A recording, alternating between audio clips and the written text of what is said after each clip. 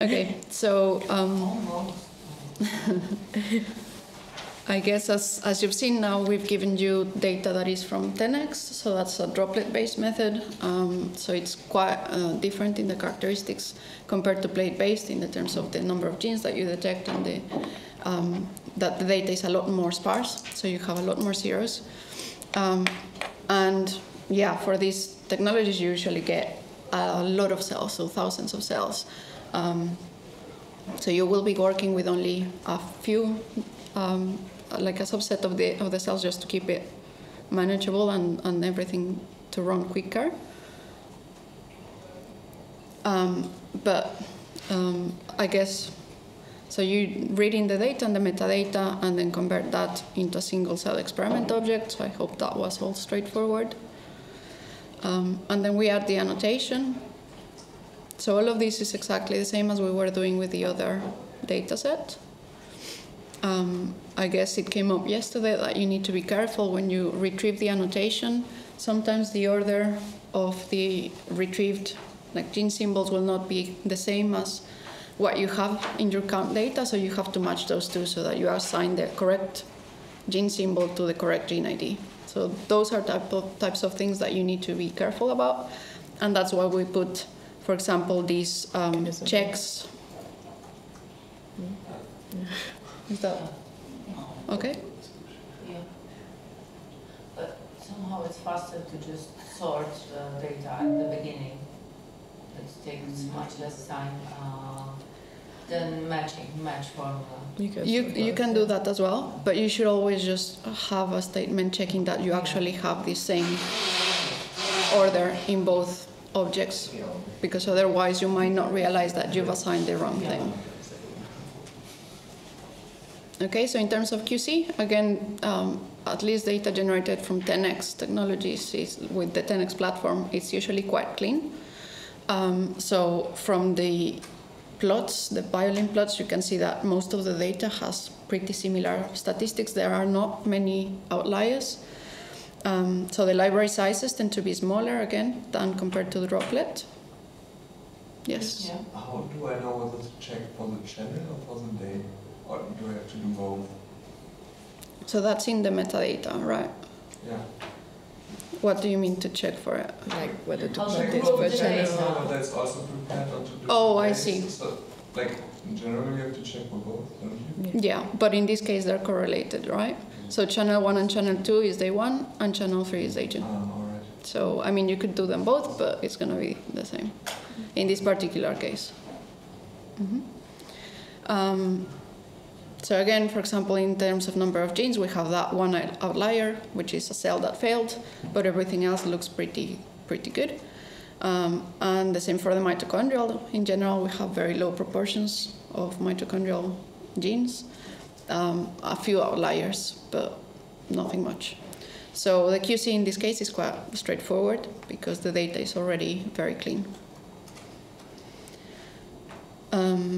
So those are the thresholds that are reported in the paper. Do you think they're sensible? Would you choose something different? You could be more strict if you want, no? Yeah. Like at least with the mitochondrial ones. Yeah. So you could take it down to 2 or 1.5, something like that. Yeah. But actually I checked and it doesn't change much. Yeah, it's only a few cells that get removed. So yeah, in some cases, if you're not going to lose too much more and you want to be a bit stricter, that will give you a cleaner data set that probably will have less noise and it's easier to work with. So that's always something that is good to check. So yeah, I mean, in this case, again, because we're working with a restricted set of data, we have very few bad quality samples, but we removed those. And then we can move on to normalization. Sorry, did you compute this QC matrix one as well? And did you use, for these ones, you probably use more than 100, do you? Or how do you, if you go up, I'm guessing. I think the definition of them. A little bit more up, so Before. No. I think before this, when you're actually defining the... This calculated QC matrix. when you actually define the lib size. Yeah, so here I think. So in terms of library size, you count the count, so you take the sum of the columns, so basically every count. Yeah, so the idea was to manually do it instead of just, blindly use Cato without thinking. So that's just another way of doing it, if you don't want to use the built-in function. Yeah. Just to make sure you actually know what those are doing. That do it for columns. Say again? And apply, that do it for your applying this function by columns. Yeah, 2. That if you do apply Yeah. 2 is So you want to count the number of genes in each cell. Yeah. You can also just do counts larger than 0, call sums to something. Okay, so for normalization, so again, as we've said, because it's droplet-based data, usually the mean counts will be a lot lower.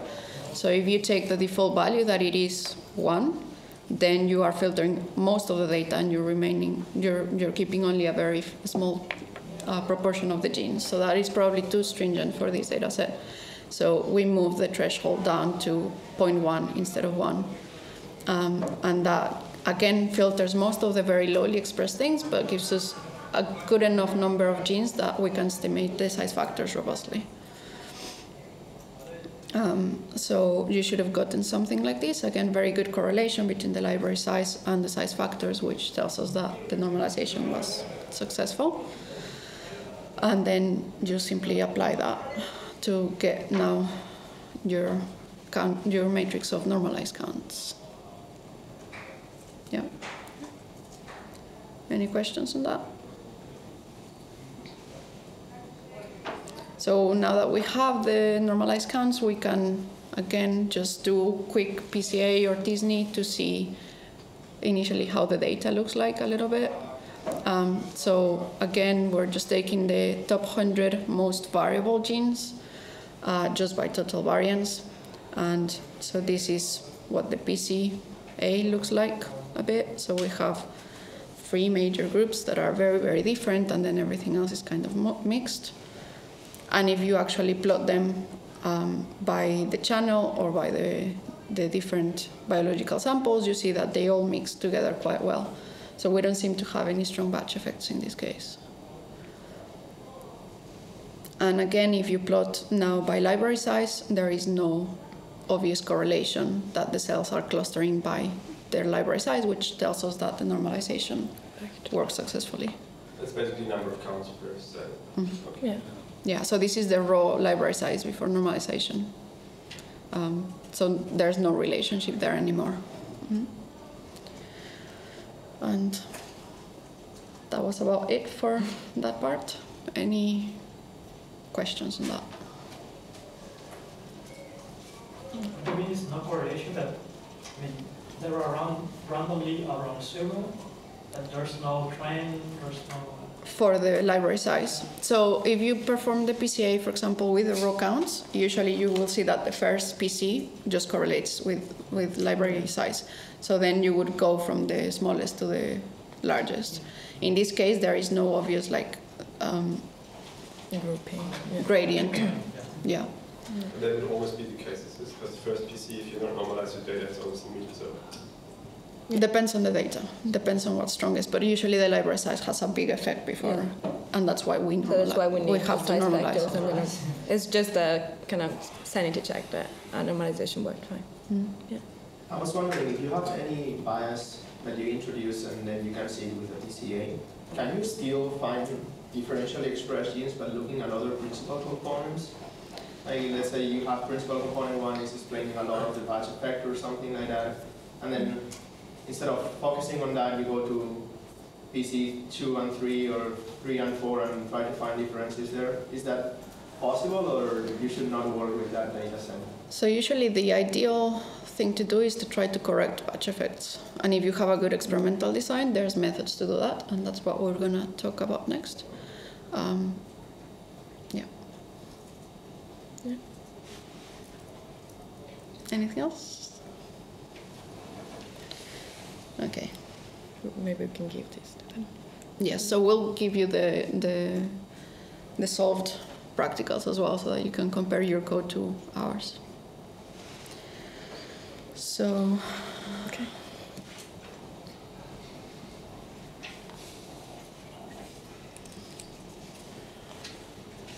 you can see the whole thing. Okay, so yeah, we're gonna now just talk a little bit about batch correction methods, because as we've been mentioning, this is one of the biggest problems that we can encounter when we're looking at not only single cells, so this is something that has been worked on for a long time, and this is common to all types of RNA-seq and many other genomic technologies. So single-cell RNA-seq, again, has its own challenges when it comes to doing batch correction, and so new methods have had to be developed to be able to do this correctly with single cells. So one of the methods that we're going to discuss is called, or it's based on mutual nearest neighbors, so I'll explain that in a second. But just to give you an example of what we are dealing with, so this is a PCA of two data sets. So the solid and the circle and the open circles come from two different data sets. One of it is plate-based and the other is droplet-based. So because these data sets are, and you get information that is quite different, again, in terms of the genes that you detect, the average counts. If you just do a PCA of all the data together, you can see that they are completely segregating depending on the technology. So the colors here should match or represent the actual cell types. So the green in both data sets are the same cell type. So they should be grouping together because they will have similar transcriptomes. But they don't because we have a batch effect that dominates and then separates them, and that's what we are capturing here. So this is an extreme example of very different types of data. So, but you can have that as well if, again, you perform an experiment in different days and you have a technical effect from just the preparation day. Even if everything else is the same, you might still be clustering your cells based on the batch. So the method works basically by identifying mutual nearest neighbors. So the idea for bulk RNA-seq data is that if you have a technical batch effect, it should be a systematic bias that you see in your data. So you have whatever factor just affecting, so it might be the lab where the data was prepared, the reagents, the person who did it, but that will systematically affect the gene expression in one of the data sets compared to the other. And so because it's systematic, it's affecting the whole data set in a coordinated way, we can identify that effect and then correct for it. So basically take it out, and then we get a cleaner data set where we can actually now look at the biology. Now the problem with applying that to single cell data is that quite often we have very different also compositions in the data sets that we're looking at. So imagine here the different colors represent different cell types. So the red is cell type 1 and it's present in both batch 1 and batch 2, and same for the blue. But then the yellow is a third cell type that is only present in one of the batches, and again the pink is only present in batch 1, right? Sorry, I just have a question for the first part. Yeah. If you only have two batches, how can you tell which is the right one? There is no right or wrong. You just have to. You just want to have them on the same scale. You just want to make them comparable so that you can treat it as one integrated data set. And also something like this would also be an effect if you basically don't have the full combinatorics of all your possibilities. So if you can basically have all combinations, then you should have one factor where you only have the batch differences, and then you kind of shouldn't have this kind of effect, or at less extent. So, sorry, that's hard to explain. So when you saw this with the 4 mouse groups, so you didn't basically have all combinations. So example, you didn't have like day 1 and day 2 and then 4 for each. But if you basically have an effect which is only like on one factor, then it should be easier, is it? Because then you wouldn't expect to have them completely different. Yeah, you so need some sort of overlap between the two, as that's. Yes, and I thought like the overlap is greater if it's basically just on one dimension, one factor. Yeah. Yeah. I mean, this might be something that if you have like lots of different factors in a way. Mm-hmm. I wonder just whether it's like. Yeah. So basically, it doesn't. There's easier ways if that's the only problem, indeed. Yeah. It's probably, if it's just a shift or something, you just shift it back and that's done. But this is a little bit more complicated than that. If you have different technologies, there's a lot of things that are different, and but you do know there's some common cell types, so you try to overlap that, and that should account for many more sources. So I wonder, this happens if you have more than one, so if you have many different. Okay, so the main assumption when you're dealing with, when you're doing the normal batch correction methods is that you have equivalent samples. And so basically you can compare them, you know that they are representing more or less the same. And so any systematic difference between them is a technical batch effect. But for single cell data sets, that might not be true because we can have these cases where we do have some things that are in common, but then if you have these cell types that are specific to each of them, now we cannot say that they are equivalent if we take them as a whole. So we need to actually find what is shared between them and only use those things that are shared to estimate the actual batch effect. Does that make sense? Yeah. Yeah, but we assume that, or we don't care that the same effect applies to other cell types. So if it's a technical batch effect, we assume that should be affecting everything in the same way. But we can only identify that if we can compare things that are comparable, right? So that are the same transcriptomes, essentially. So the way that was solved in this particular method is by using mutual nearest neighbors. There. And so just to define what a mutual nearest neighbor is, so imagine you have, again, this cell from the batch 2, and you ask which cell in the other batch is closest to by some distance metric. And so for this red cell, the red cell in the other batch is its closest neighbor, and vice versa, right? So if you take now this cell, the closest neighbor is, again, a red cell in the other batch. If you take the pink cell now, its nearest neighbor is still the red cell, because that's that's still the closest in the other batch.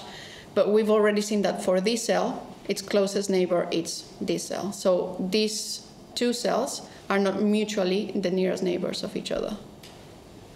So in order to protect for us to actually be comparing things that are not matched, we restrict to only using mutual nearest neighbors. So that is telling us that they are comparable in both directions.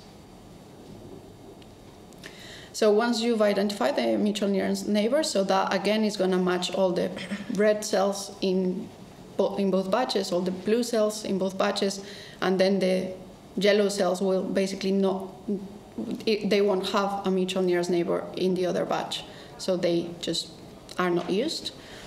And now that we know what cells we can compare, again, we can just look for those systematic differences between the two transcriptomes and identify them and correct that batch effect.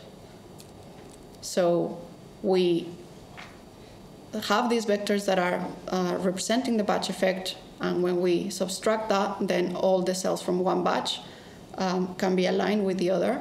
And that's applied to the cell types that are not shared as well, because the batch effect should be shared across everything. So now everything is in the same plane and should be comparable. And then if you have several batches, you just do this iteratively. So now a third batch can be aligned to these cells, now using all of them as the reference. How the method is affected by the choice of the distance, if Euclidean distance or another, how it is affected? So yeah, depends also on the data types that you're having. So I think in this method they use both Euclidean or a cosine normalized data distance. So yeah, you can try a few different things. But you only match 1 to 1, so somehow if the groups of cells are not equal, you lose some information.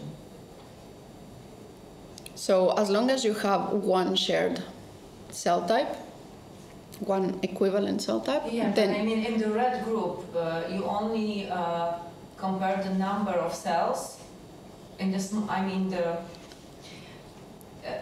because it's mutual nearest neighbor. Yeah. So you have like 10 cells in one group and 20 in other. You will only compare 10, right? But because it has to go both sides. Yeah, but each cell can have several.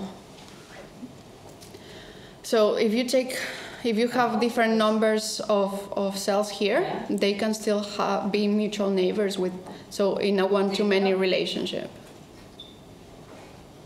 No, they cannot, because the cell, which is in the smaller group, can only have one nearest neighbor. Yes.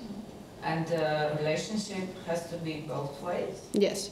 But so for estimating the technical effect, the batch effect, you will use all the mutual nearest neighbors. So you establish all your mutual nearest neighbors, and then you will calculate the batch effect from all of them, using all of them.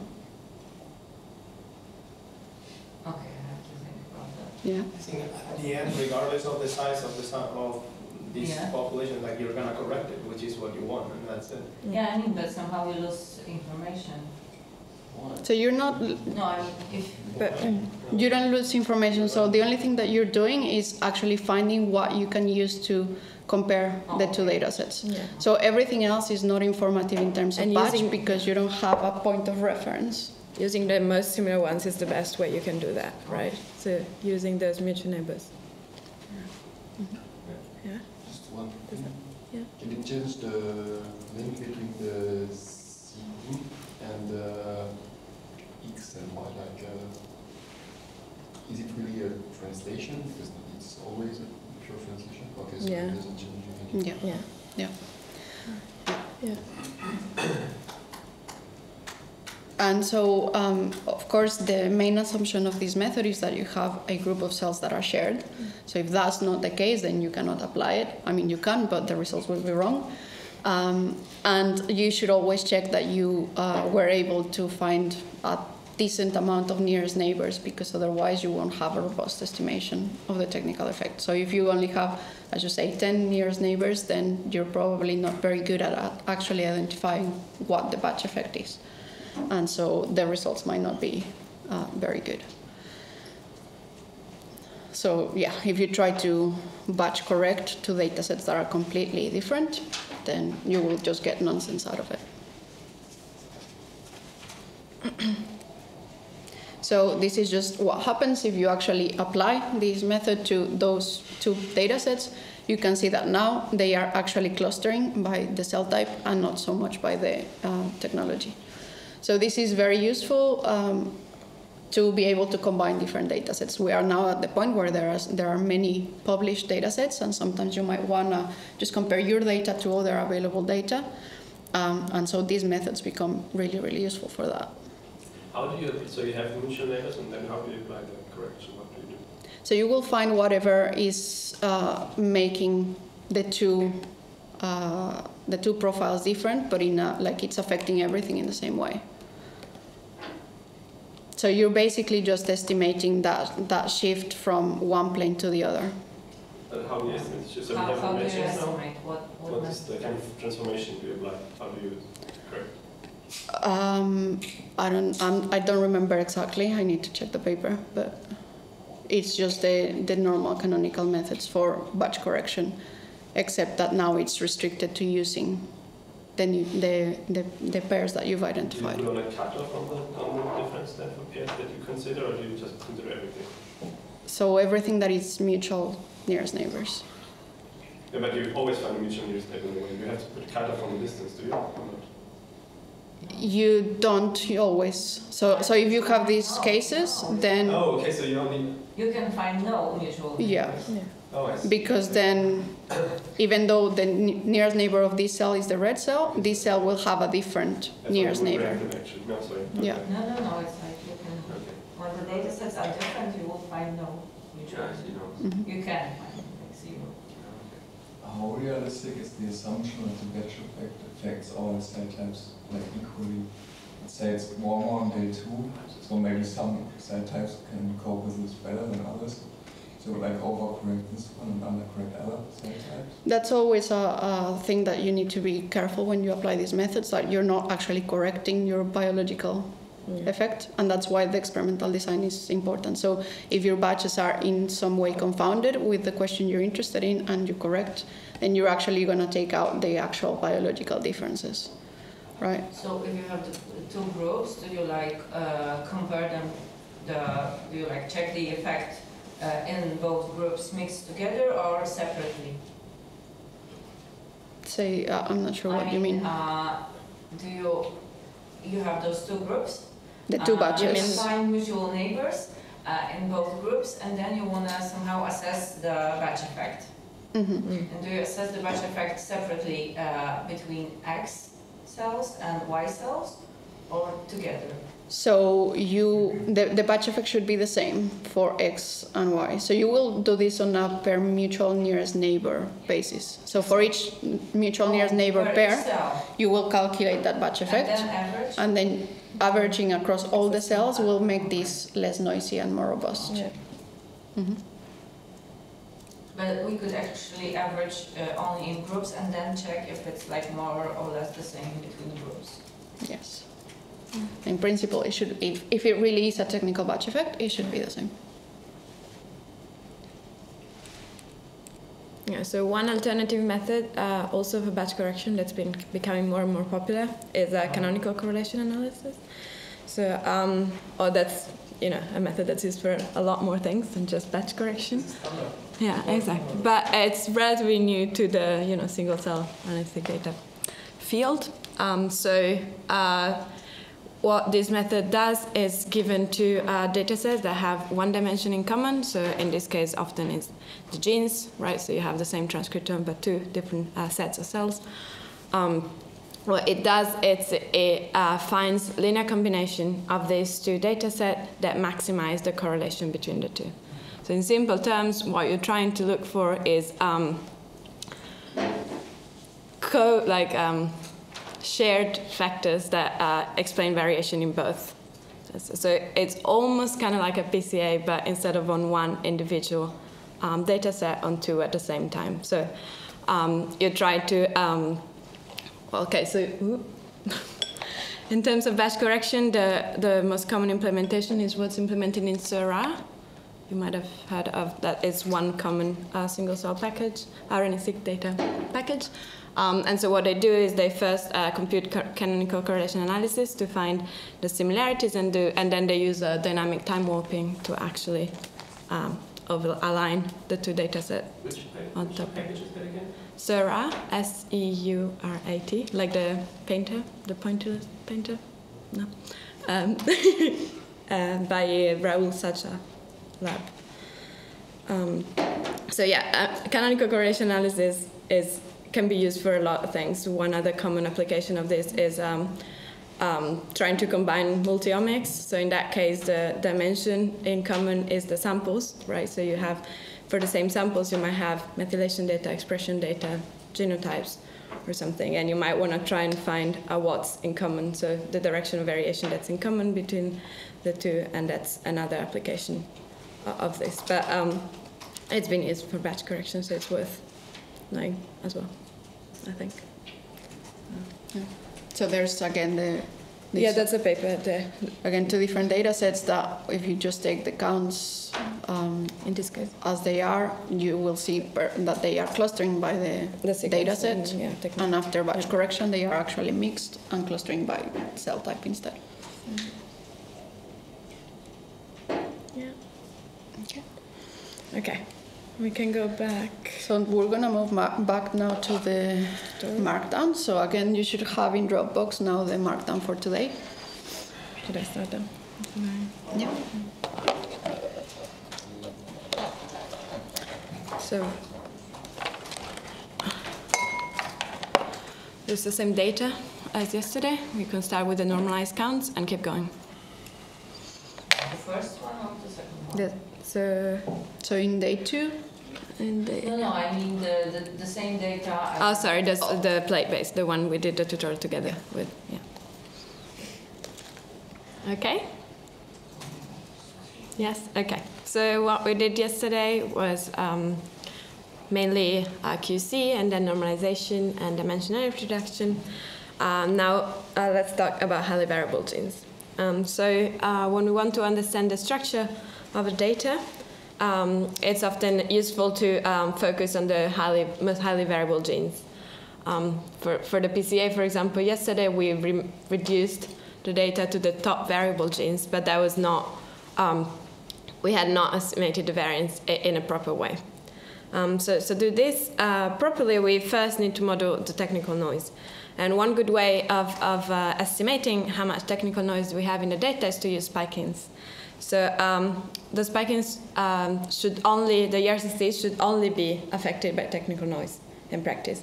And so one way of trying to estimate how much there is of it is to look at the concentration. So when we get the ERCCs, we get a kit and we know exactly what concentrations there will be in it.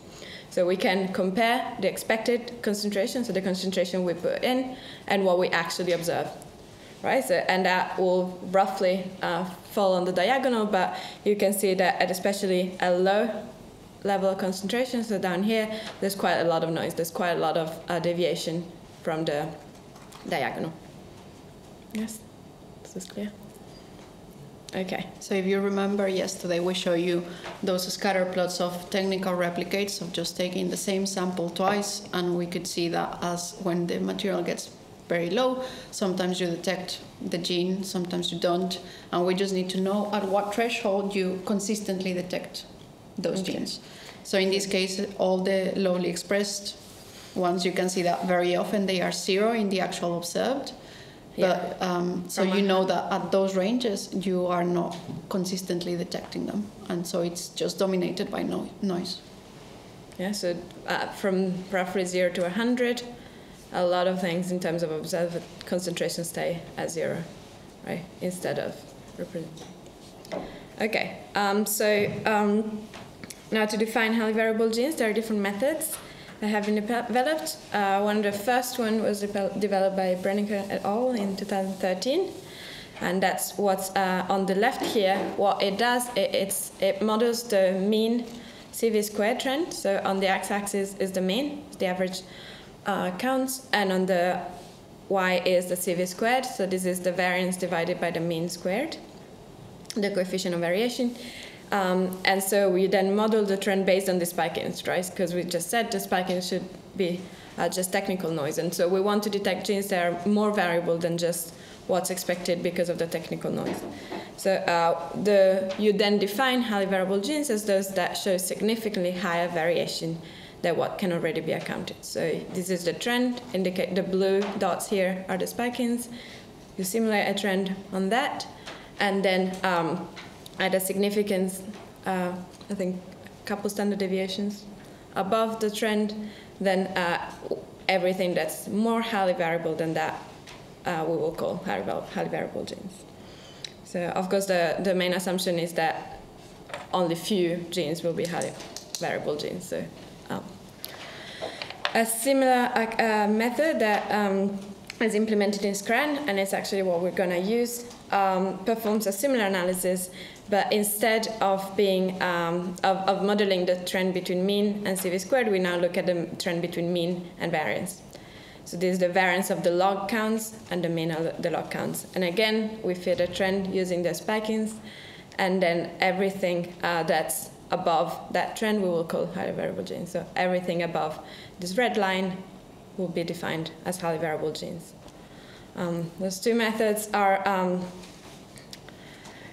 perform quite similarly. There's a few differences. Mostly, the second one is more robust to outliers. So there's very, very highly expressed genes because we're looking at the log count. The log of the variance will be relatively low, and so we're not going to define that as a gene that is mostly zeros and then twice very highly expressed will not be defined as highly variable genes because that's more likely an error.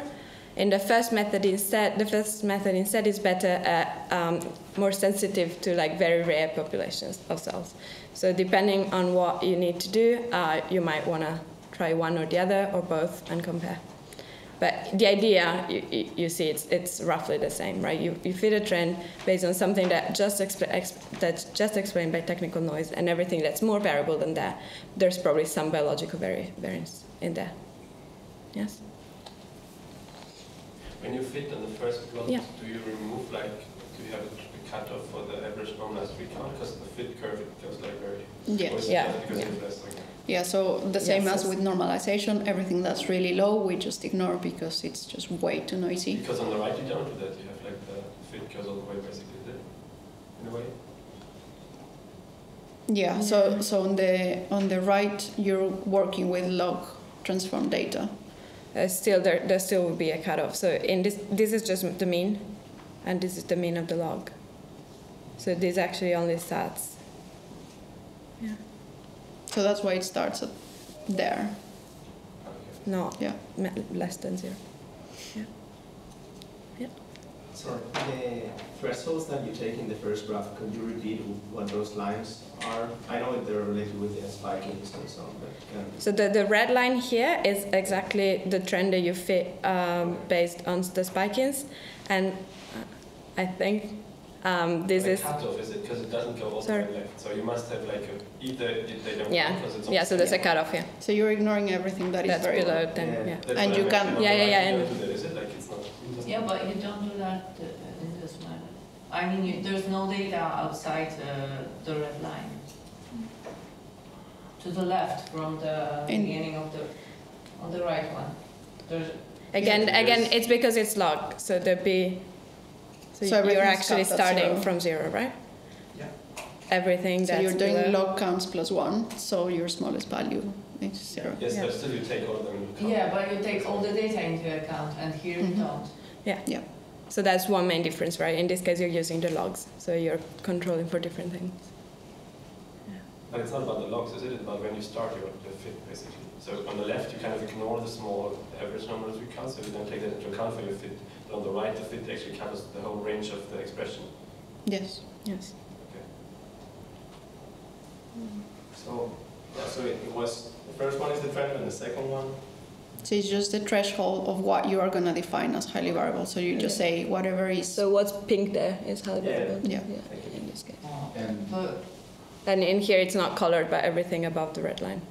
I mean, but in the left method is like by highly variable gene, you mean like highly variable and highly expressed gene, because you've got nothing on the left. So if the gene is underexpressed, the method won't detect it. Yes, because Yeah. the genes that are expressed at low levels have such levels of noise that you just cannot Yeah. know whether that's technical or biological. You just have no power to differentiate the two. Yeah. Also, that's actually CV squared, so it's divided by the mean. So it is, in a sense, controlling for the mean. Right? CV Yeah, squared no, is but the. I mean, just you don't detect any genes that are lowly Yeah. expressed. Yeah. Because there's nothing Yeah. pink on the left. Yeah. So, So that's going to be the case for That's always. Yeah. always, and Okay. including also bulk RNA okay, seq, so we can right? only like detect. Yeah, you'll see. Yeah. high.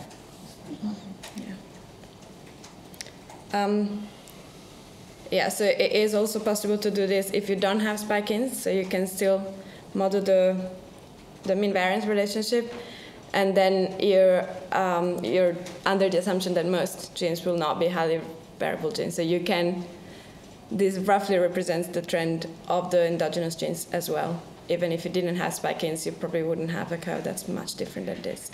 But of course, it's less robust. It's less, you trust it a bit less if you don't have those spike-ins. Okay, so we can apply it to our data. So you should have this SC norm, normalized SC object, and now we're going to apply the second method, so it's what's implemented in scRNA. And so there is a function that's called trend var that is going to model or find that trend, and it's going to use the spike-ins since we have them. And then we're going to, based on that fit, find a variance.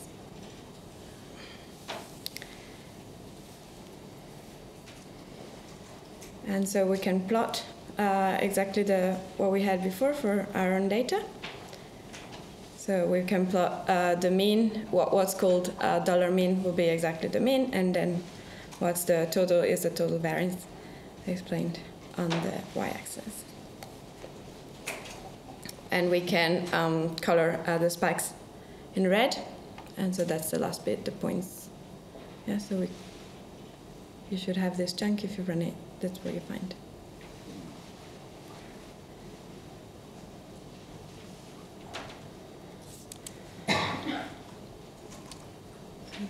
This is using t-test.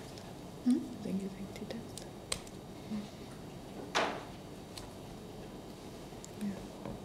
I didn't find that. So then, based on the FDR threshold, we can we can define highly variable genes. So we use 5% here, so false discovery rate 5%, and so we define those as HVGs, and then we can see how many we find. That's roughly 2,400.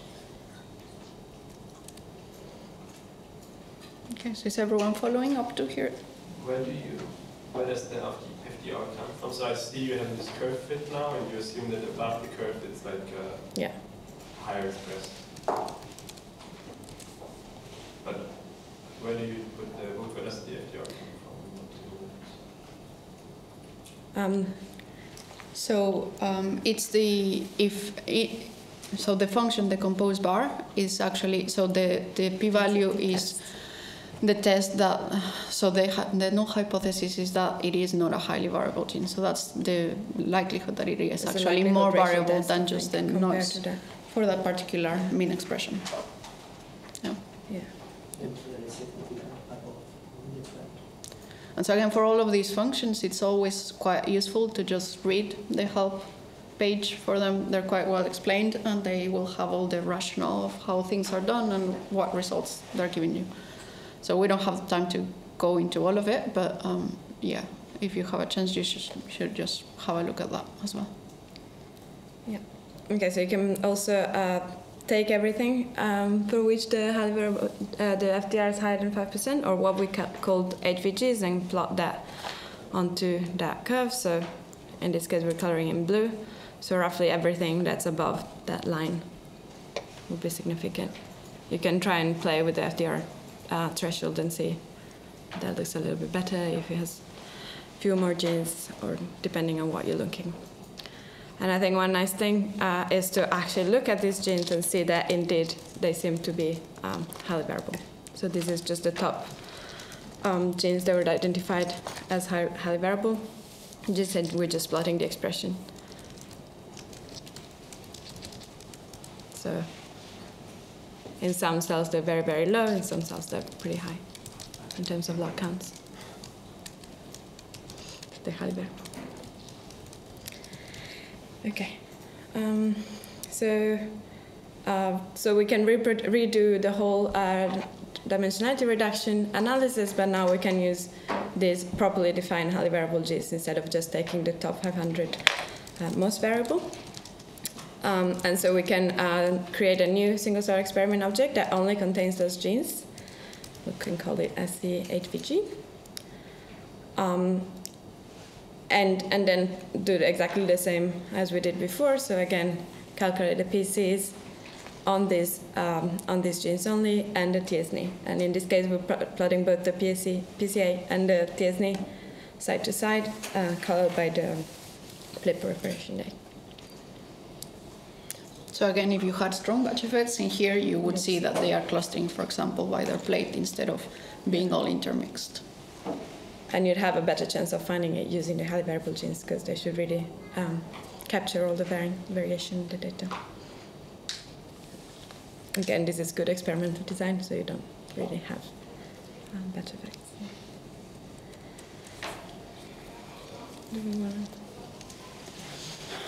Yeah, I guess. So it's nearly time for the coffee break, so we will stop here.